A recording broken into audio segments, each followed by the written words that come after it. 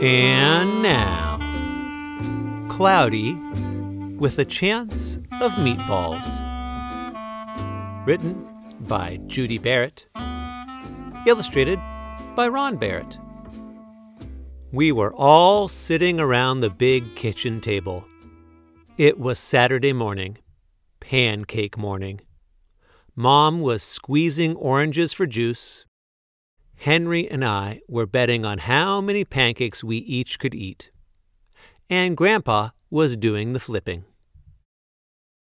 Seconds later, something flew through the air, headed toward the kitchen ceiling, and landed right on Henry.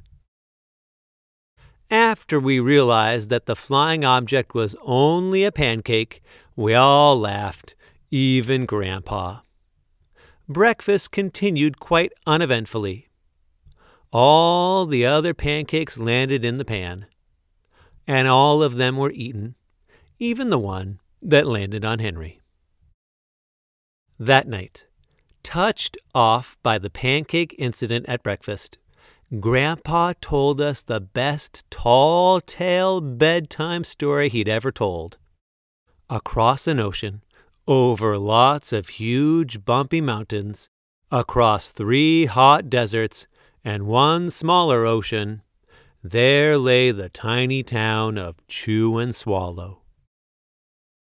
In most ways, it was very much like any other tiny town.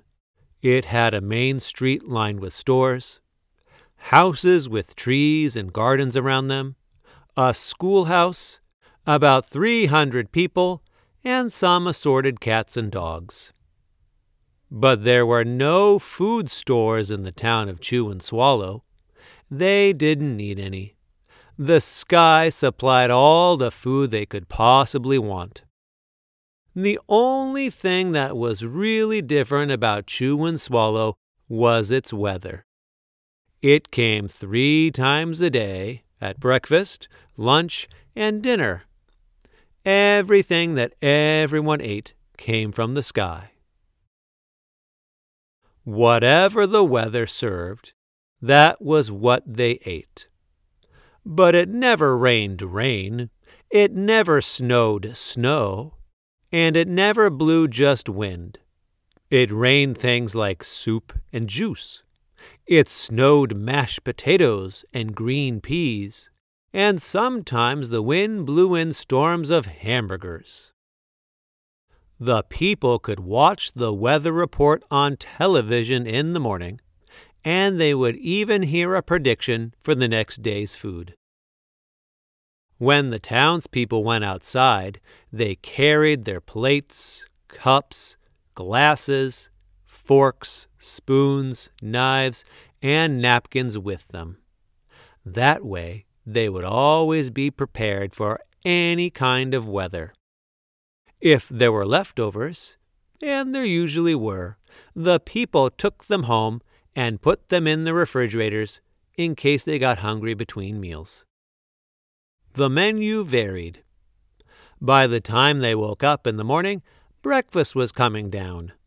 After a brief shower of orange juice, low clouds of sunny-side-up eggs moved in, followed by pieces of toast.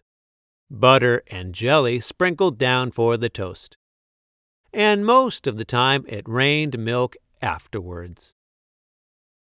For lunch one day, frankfurters, already in their rolls, blew in from the northwest at about 5 miles an hour. There were mustard clouds nearby. Then the wind shifted to the east and brought in baked beans. A drizzle of soda finished off the meal. Dinner one night consisted of lamb chops, becoming heavy at times with occasional ketchup. Periods of peas and baked potatoes were followed by a gradual clearing with a wonderful Jell-O setting in the west. The sanitation department of Chew and Swallow had a rather unusual job for a sanitation department. It had to remove the food that fell on the houses and sidewalks and lawns. The workers cleaned things up after every meal and fed all the dogs and cats. Then they emptied some of it into the surrounding oceans for the fish and turtles and whales to eat. The rest of the food was put back into the earth so that the soil would be richer for the people's flower gardens.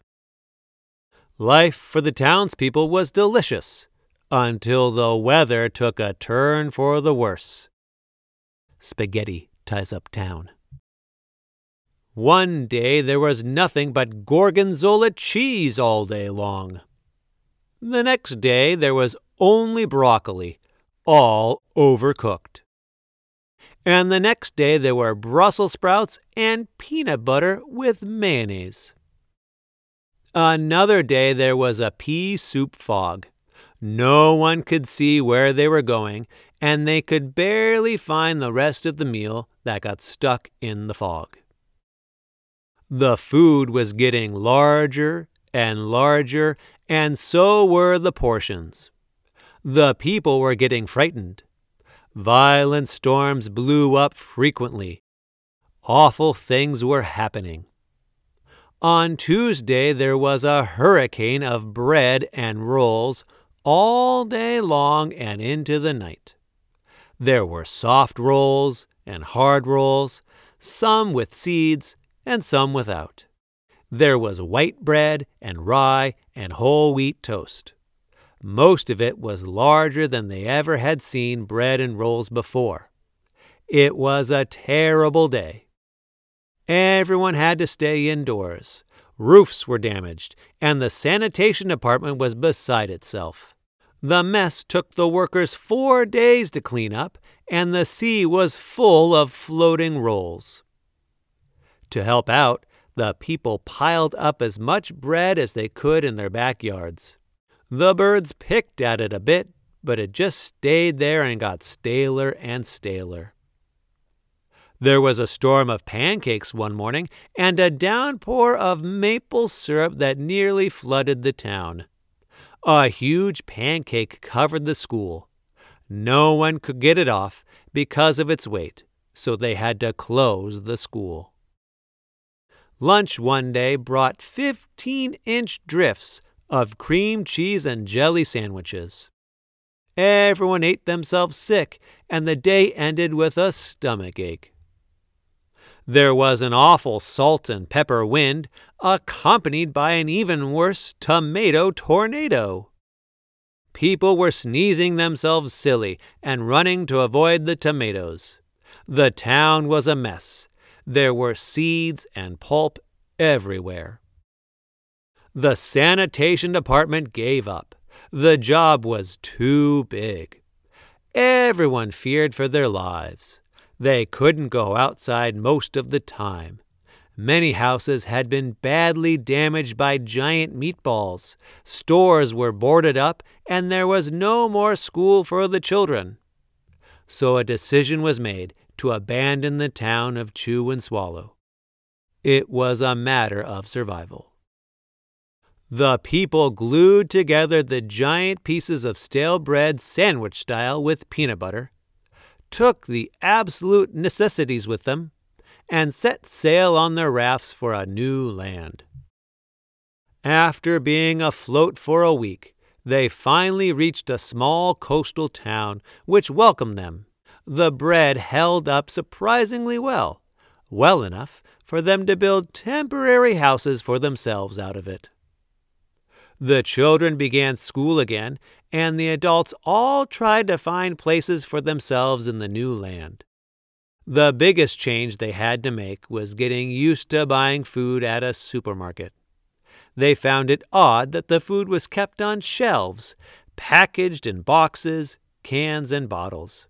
Meat that had to be cooked was kept in large refrigerators. Nothing came down from the sky except rain and snow. The clouds above their heads were not made of fried eggs. No one ever got hit by a hamburger again. And nobody dared to go back to Chew and Swallow to find out what had happened to it.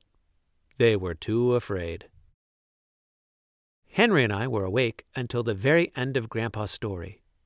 I remember his goodnight kiss. The next morning we woke up to see snow falling outside our window. We ran downstairs for breakfast and ate it a little faster than usual so we could go sledding with Grandpa. It's funny, but even as we were sliding down the hill, we thought we saw a giant pat of butter at the top, and we could almost smell mashed potatoes.